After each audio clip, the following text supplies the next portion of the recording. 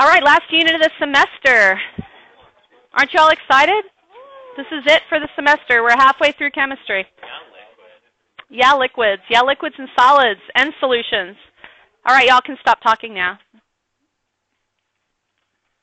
Okay, so we're going to study this unit if I had to pick one topic that I felt was the most important thing due to how often it shows up on the AP and how it's interwoven in every single topic that we're going to study, that is intermolecular forces.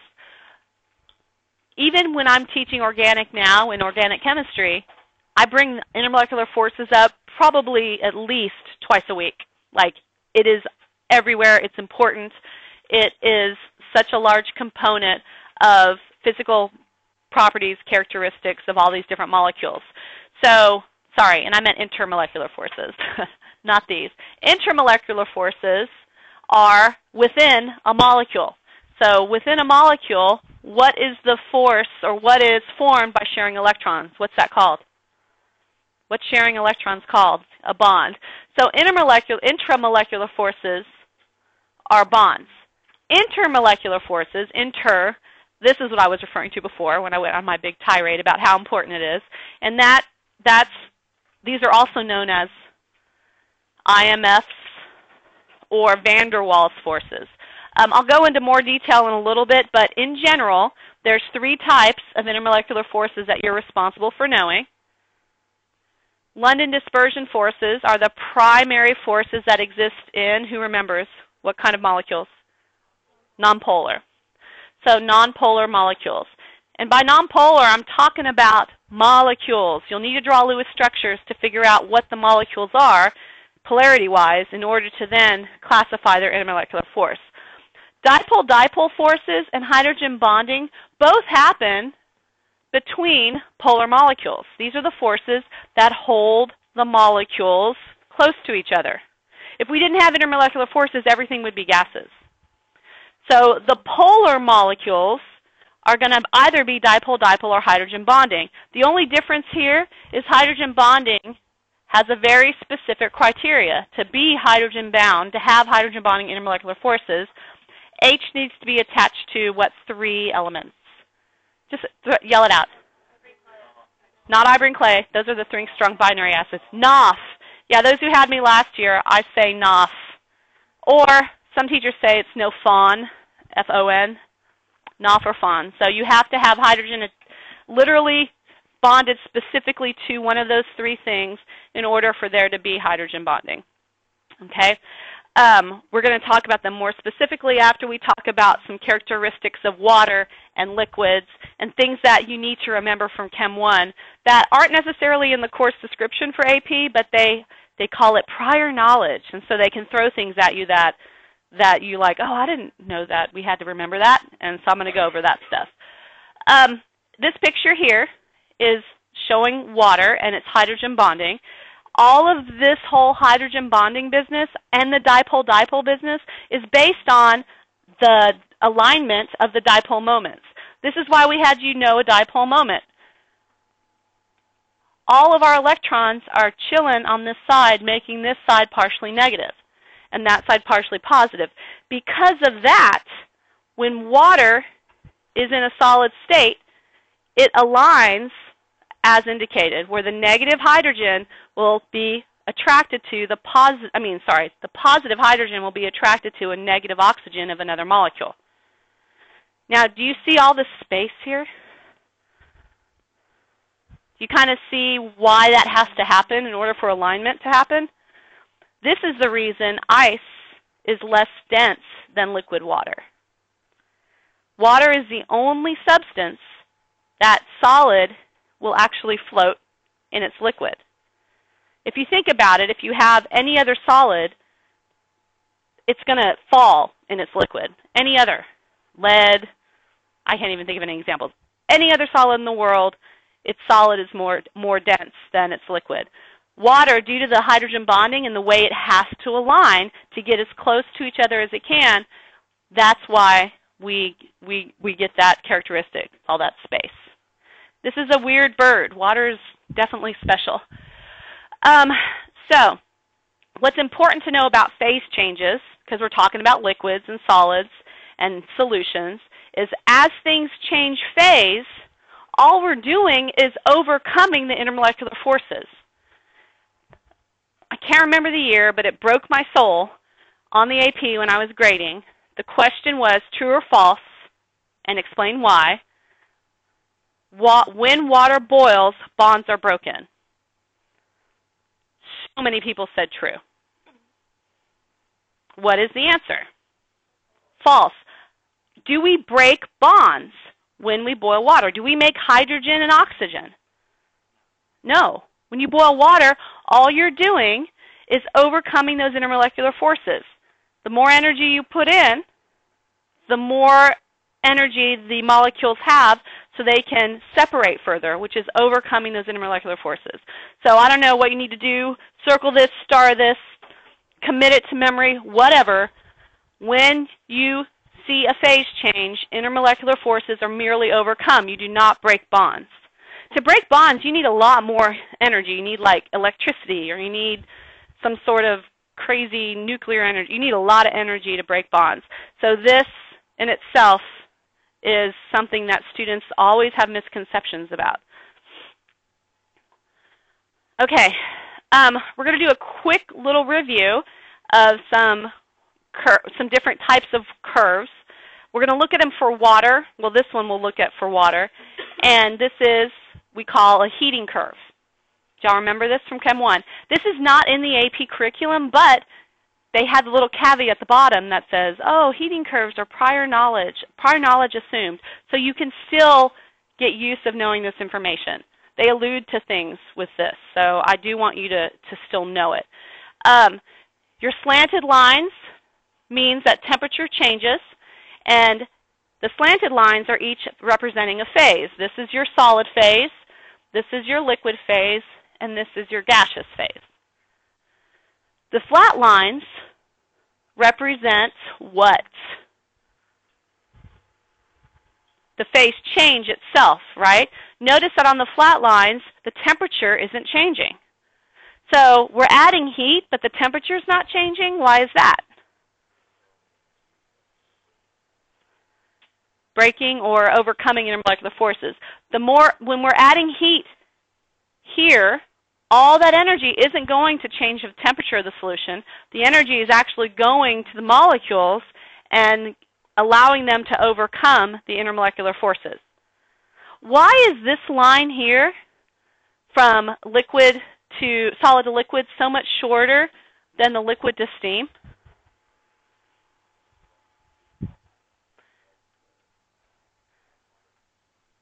Okay. I go the other way. Oh, to melt ice, yeah. If you think about how solids are, it takes a lot less energy to go from rigid structure to liquid than to go from liquid to gas, okay? So separating the molecules to that extent takes more energy, so that's a longer line. And it's a longer line for every substance. Every substance has its own heating curve. So here, our melting point is at 0, and our boiling point's at 100. We know that because it's water. When we do calculations, what you have to do is locate where on this chart we are. Are we just in solid state when we're doing our calcs? If we are, we just use MCAT. On any of the slanted lines, you use MCAT. On the flat lines, we use this heat of fusion and heat of vaporization constant times mass. And if we have multiple steps, we just do them and add them up. Is this ringing a bell? Okay. If you haven't done it, have you done it in physics yet? Not yet. I know we did it in chemistry. I was just checking if you did it in physics. So when you add them up, so say like we're doing we're melting ice at negative 10, and we're melting it to water at 30 degrees. We would do Q equals MCAT plus Q equals heat of fusion times mass plus Q equals MCAT. And that's how you would use those. Down here, you've got all your specific heats of your different substances. If you are doing substances other than actual water, they're going to give you melting and boiling points. You're not going to have to memorize any of that. So let's just do a problem here real quick. How much heat energy is required to raise the temperature of 44 grams of lead from room temperature, 21 degrees Celsius, to its melting point? What state of matter is lead at room temperature? Solid. So if we are going from solid to its melting point, we're just there. We're not even getting into the heat of fusion. We're going to that point and we're going to stop. So we're only going to have to use Q equals MCAT to solve this. So let's do that. Our mass of lead is, can't find it, 44. Our specific heat of lead, can you all look back and tell me? 0.13 joules per gram degree Celsius. And our delta T, what's our T final? 327 is final, and T initial is 21.0. We're going to get a positive number. Does that make sense? Yeah, because we're putting in energy to make it melt, so that's a Q positive. So to 3 sig figs, give me your 2 sig figs. 2 sig figs, give me the answer. I should have told you to get your calculators out.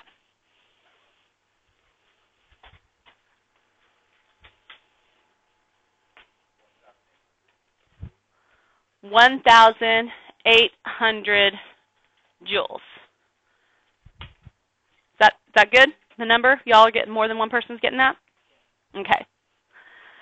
All right, so that was a pretty easy one. This next one's going to be a little more challenging. Calculate the energy that must be removed from 25 grams of water at 21 degrees Celsius as it's converted into ice at -11. So we're going to go from, what are the phases in this problem? Liquid. Well, I'm just asking liquid and solid, right? So because we're doing that, we're focused on this much of the curve. That's a 3-step problem. What's the temperature of this value right here? 0. It says we're converting it to ice at -11, so that could be anywhere here. And we're starting out at liquid water at 21 degrees Celsius. How do we know that's liquid? Well, that's pretty close to room temperature. So the problem is you just kind of have to use some common sense. 25 degrees Celsius is room temperature. 21 is above 0. You know water's liquid at room temperature, right? So it's going to be somewhere in here. So this is 21. So this would be a 1, 2, 3-step problem. So the first step, I'm going to go the direction it's telling us. It's going from there to there just to show you some signage that's going to be happening. So Q is equal to MCAT will be our first step. We're going to do this as our first step. Q, what is the mass of the water? 25. The specific heat of water liquid is 4.18 joules per gram degree Celsius. What's our temperature final for that step? 0. And our temperature initial? 21. And that's degrees Celsius. Okay, so what is my Q total to 2 sig figs for this step?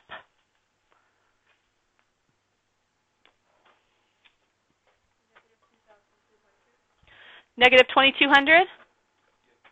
-2,200 joules. Does negative make sense? Yeah.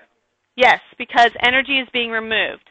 So now let's take a look at step 2. Step 2 is a heat of fusion. Fusion is the melting. Vaporization would be the other line from liquid to gas. So our step 2 is Q is equal to the mass, which is 25 grams.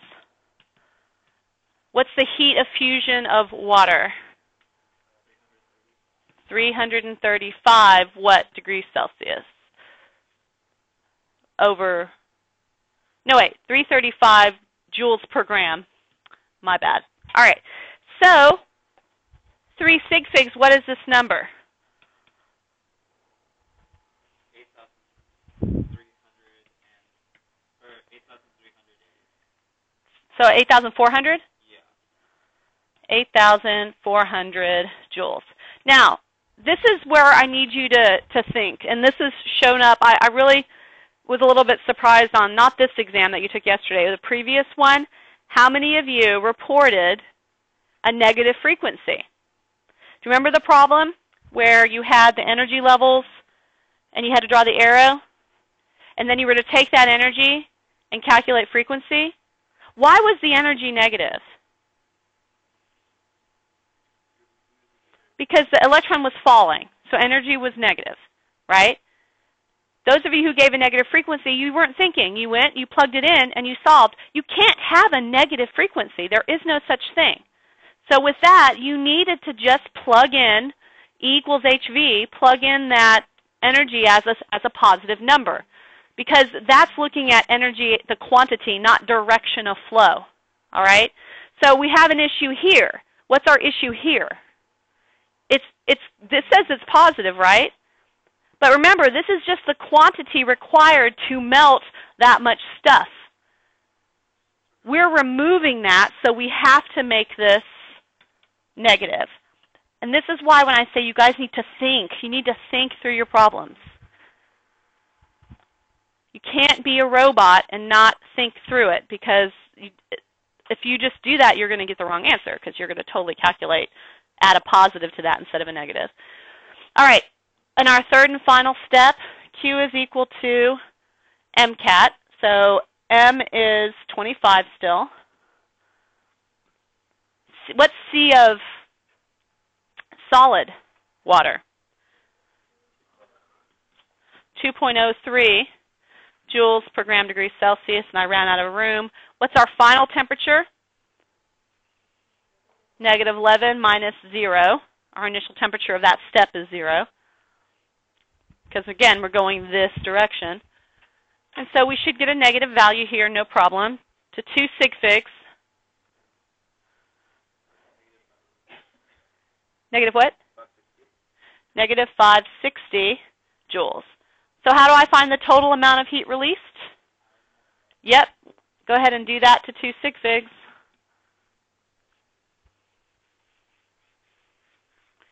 So basically, you take the heat of fusion or heat of vaporization equation sign and match that sign to whatever MCAT's giving you.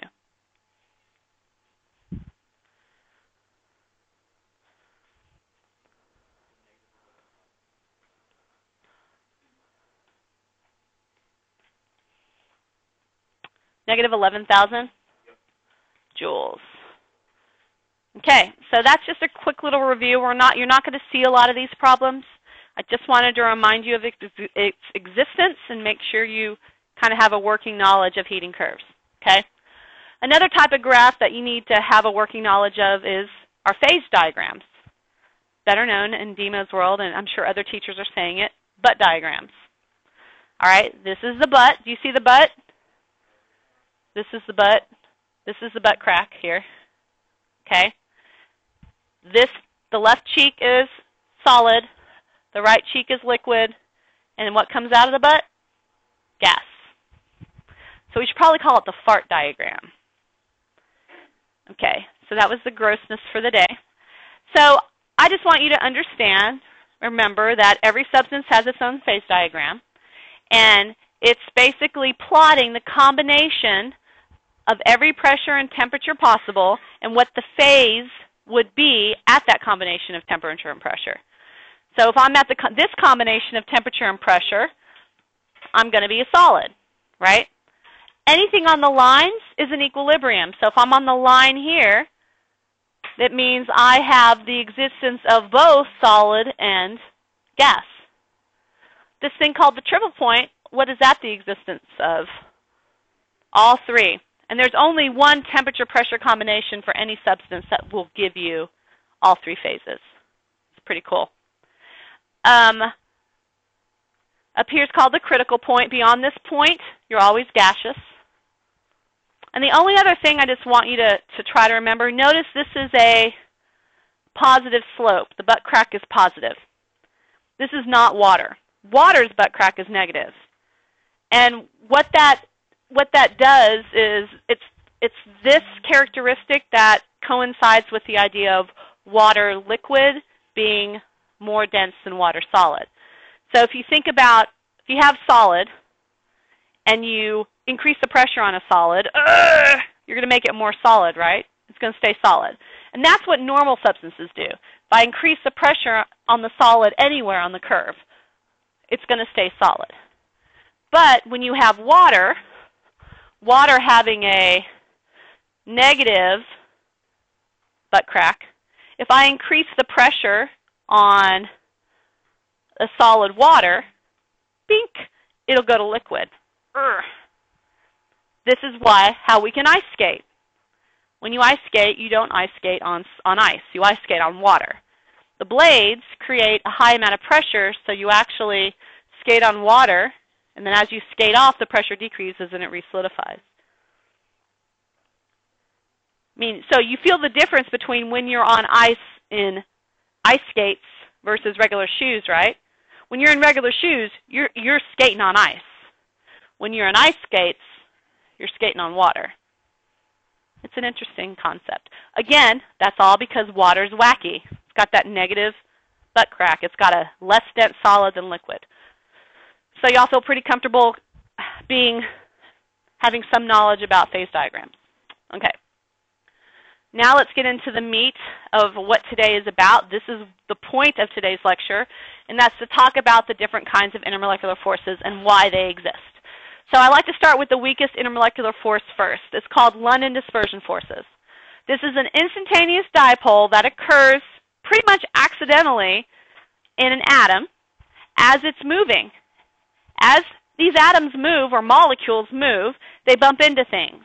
And as they bump into things, the electron cloud shifts. At the moment an electron cloud shifts, you have what we call an instantaneous dipole. So if my electron cloud normally looks like that, whatever. But if it bumps into something and I all of a sudden have an electron cloud that looks like this side then is more negative than this side. So for just a brief moment in time, this will now be attracted as if it was a dipole. This positive will be attracted to this other molecule's negative, and this negative will be attracted to another molecule's positive side. And it continues because these molecules continue to be in motion and continue to bump into each other. Okay? So, this is very significant in large atoms or molecules because large atoms or molecules have lots of what? Electrons. Their clouds are more squishy. The term I want you to use when you talk about this is polarizable. The more electrons you have, the more polarizable the cloud is. So you're going to have a stronger attraction. The more electrons you have, you're going to have a stronger intermolecular force. Please don't say when a molecule's bigger, there's a stronger intermolecular force. They're not going to take that. They want you to say more electrons means you have a stronger intermolecular force. If you want to really look like a badass, say it's more polarizable. Cloud is more polarizable. It's just squishier. All right? So, the one thing that I want to just mention, but I don't want you to go crazy with this concept, this actually occurs in all molecules. Polar, nonpolar, doesn't matter, because all those molecules are bumping into each other. However, it is not the primary intermolecular force in polar molecules. The others are. So you don't have to mention this. And I actually prefer you don't mention it because I don't want you to think it's significant. It's not significant in polar molecules. It's there, but it's not significant. It's significant in nonpolar molecules because that's the only intermolecular force it has. This is the only intermolecular force in nonpolar molecules.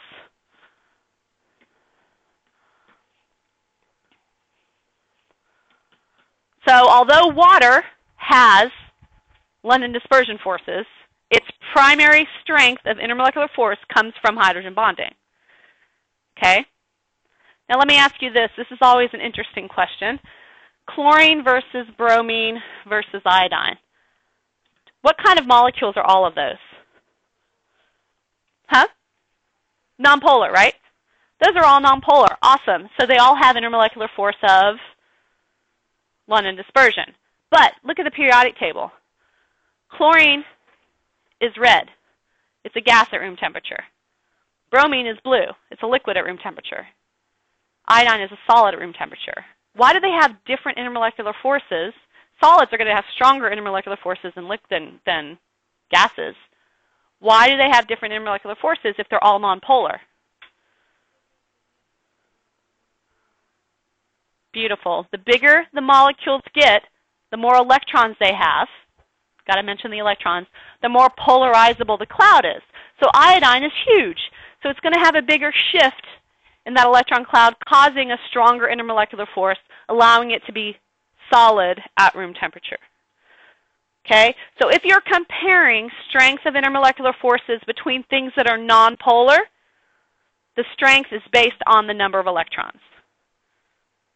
If you're comparing between polar and nonpolar, well, the polar intermolecular force is usually stronger than any London dispersion. However, if you have a teeny polar molecule and a really big, huge nonpolar molecule, sometimes this is stronger.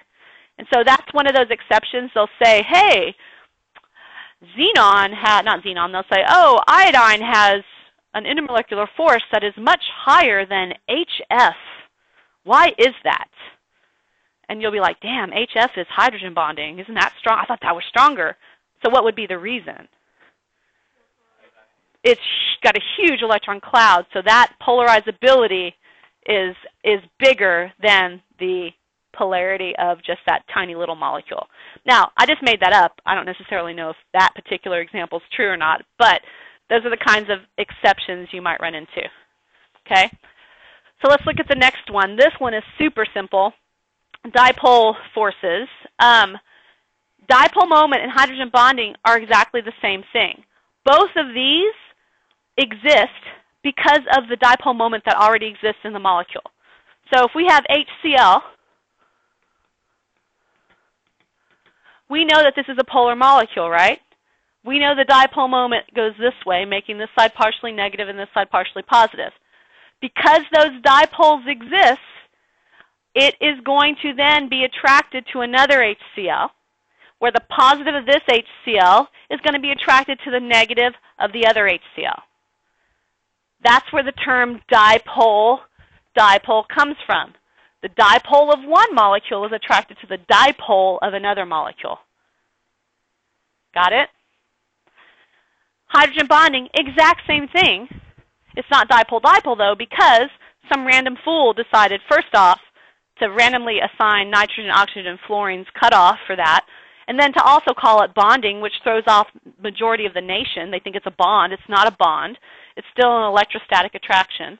But it's based on the dipole of the molecule.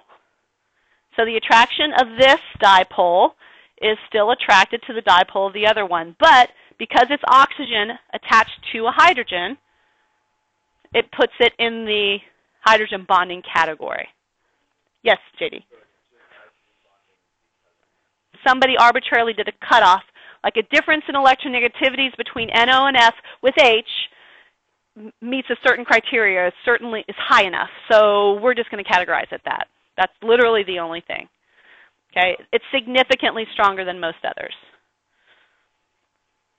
Okay? So these are just some pictures. I think the POGL that you're going to be doing and turning in is going to be really helpful here. I encourage you to read these little things. And then this is just a little diagram showing you melting and boiling. I need you to understand there's a relationship between boiling and melting points and intermolecular forces. So the higher the melting point, is the intermolecular force stronger or weaker? Stronger, okay? The higher the boiling point, the higher the intermolecular force.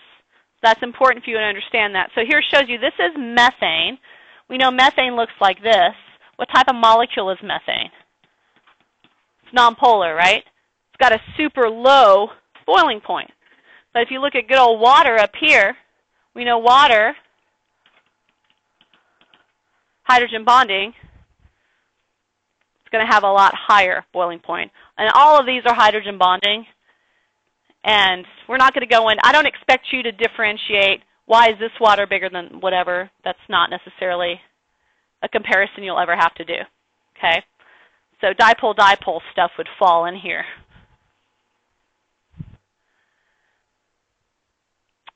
Okay, I really like these questions on this page. Which molecule is capable of forming stronger intermolecular forces, N2 or H2O? Just like last unit, when you need to do intermolecular forces, like you did hybridization, like you did structure, what did you have to do? Draw a Lewis dot. Got to have your Lewis dot. Well, this one isn't as hard as others that you may run into. All right. Which is going to have stronger intermolecular forces? Water, because what's its intermolecular force? Hydrogen bonding, and a little bit of London dispersion, but hydrogen bonding, and this guy is just, it's nonpolar, so it's London dispersion. Draw two Lewis structures for the formula C2H6O and compare the boiling points. So I'm going to start with the easy structure first. I'm going to do my chain. And I have to put 7 things on here. Any ideas of what I can do? I'm going to put 5 H's first. Any ideas? How about an OH group? Good. What's this group called? Hydroxyl group makes this kind of compound a what? This is an alcohol. All right. So that's one way you can draw this. We want to draw a structural isomer for this in a different arrangement. Does anybody remember ketones? Or ethers? Not ketone. Ketone won't work, that's wrong, but an ether would work. Remember the ether? Ether bunny? Does anybody remember? It's the O's in the middle. So we can draw this. This would also be an isomer. And this is an ether. Bink, bink. Two structures with substances with the exact same formula. C2H6O, incredibly different. Take a look at this alcohol. What kind of intermolecular force is in this one? First off, is that polar or non-polar, that molecule? Polar. Why is it polar? Yeah, this oxygen is very electronegative, so the dipole moments go in that direction. Electrons are not symmetrically around the molecule. They're being kind of pulled toward that oxygen. So it's definitely a polar molecule. So if it's a polar molecule, it could be dipole-dipole or hydrogen bonding. Which one is it? Hydrogen bonding because of this. So that's super, super strong intermolecular force. Most alcohols are what phase at, what state of matter at room temperature? Liquids. You guys don't know anything about alcohol, as it should be. But whatever. Anyway, this is liquid at room temperature. It's got a pretty good intermolecular force, okay, keeping it liquid. This is an ether. You've heard about ethers. Where do they use ethers? Smelling salts. So that means they vaporize very easily. So they're usually ethers. I can't keep an ether in this lab to kill me. Like, I try to save it so I can use it for different experiments, but it vaporizes so quickly. It's much more comfortably a gas. That's because it's got very little intermolecular force. Look at this molecule. Is this polar or nonpolar? Here we have a nonpolar molecule because we've got an even, oxygen is more electronegative, but our dipole's going, so we have an even distribution of electrons throughout the whole molecule. This is nonpolar, so it's London dispersion forces. Okay? And then I love this question. Talk about crossing our different content areas. Now we actually can talk about intermolecular forces a little more clearly. Which gas would behave more ideally at the same conditions? What were the two things we need for an ideal gas, the two variables we looked at? Low attraction and small. Well, if you look at these guys, CO is triple bonded, and it looks like this. N2 is also triple bonded, and they're not significantly different in size, right? They're pretty much the same molar mass. So small is not going to be something, which one's smaller, more ideal. Ideality will not be based on the size. What's dictating is the attraction. So which one would be more ideal? Yep, the N2, because this is London dispersion forces. Since it has little attraction, remember, it's not going to lower the pressure of the container. Do y'all remember that? If you have a lot of attraction, the molecules will be more attracted to each other, so the overall pressure will be lower than it should be. Remember that ideal van der Waals equation? That's where this is coming from. So this has an LDF, so this is going to be more ideal because it's got a lower attraction. Okay? And even though, and this is polar, what's the, just for grins, what's the IMF for this? Dipole, dipole. Okay. Last thing, we're going to go through these real quick. You might need to draw your Lewis structures, you might not. A, CH3OH, that's an alcohol. Polar and nonpolar. Polar, and what's the intermolecular force? Hydrogen bonding. Anytime you see an alcohol, folks, it's hydrogen bonding. If you have a hydroxide on it, like that, hydroxyl. In a molecular compound, not in an ionic hydroxide situation, not sodium hydroxide. Different story. Talking about as a hydroxyl functional group of all nonmetals. Xe, we didn't talk about lone atoms. Xe is fat. Nonpolar, lots of electrons. So the LDF is great because the cloud is fat, so the cloud is more polarizable. So this is nonpolar LDS. H2S. Okay, this whole, oh, that seems pretty polar. What do we need to know? We need the Lewis dot, and if you were to draw the Lewis dot, you would see this. What is this? Polar or nonpolar? Polar, so this is hydrogen bonding? No, dipole, dipole. Dip, dip. CLF, don't need to draw that one. What is that? Do we understand we don't need to draw that? It's two different things attached, it's polar, right? So it is dip, dip. Now the last one is kind of a trick, and it's not really a trick, but I need you to pay attention. What is C8NO3? What type of compound is that? That's an ionic substance, right? These are all molecular substances. These are all molecules. This is not a molecule, so it can't have an intermolecular force. So what is the thing, what is that energy called holding the sucker together? Yeah, but what's that called? What's the type of energy? Lattice energy. So this is being held together by lattice energy.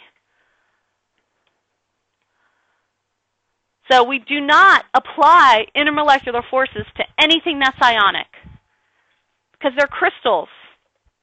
They're held together by in a totally different format. All right. We're about to talk about the final. This is the end of the lecture.